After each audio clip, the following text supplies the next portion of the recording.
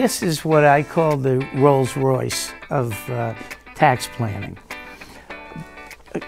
Under certain circumstances, an investor can invest in U.S. real estate and earn interest income from that U.S. real estate, and that interest income can be completely tax-free.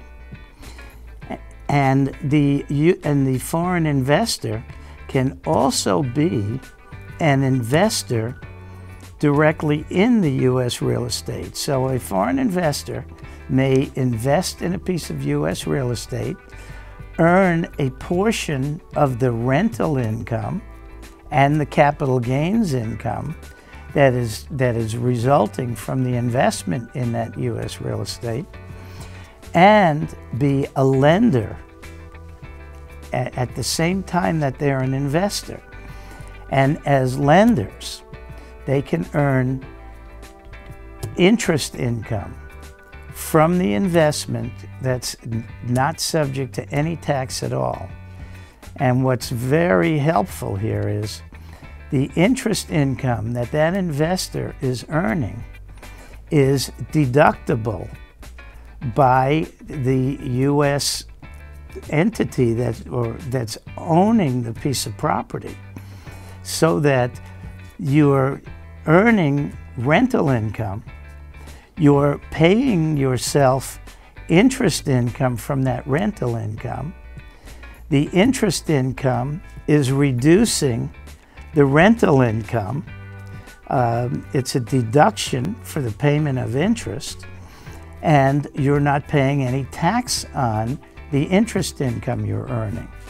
So this is called a portfolio interest note. It's a special kind of interest note that allows you to be an owner of U.S. real estate and earn tax-deductible interest income.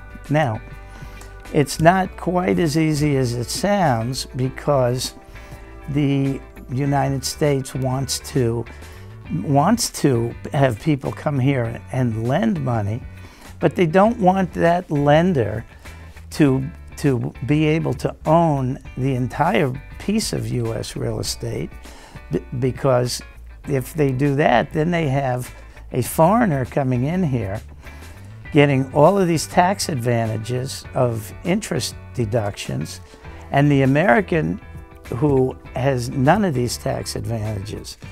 So if you're going to use a portfolio interest note and earn this unique type of tax-free interest income, you're not allowed to own 10% or more of the property that you are lending your money to. There's also some other things that you're not allowed to do, but that's the principal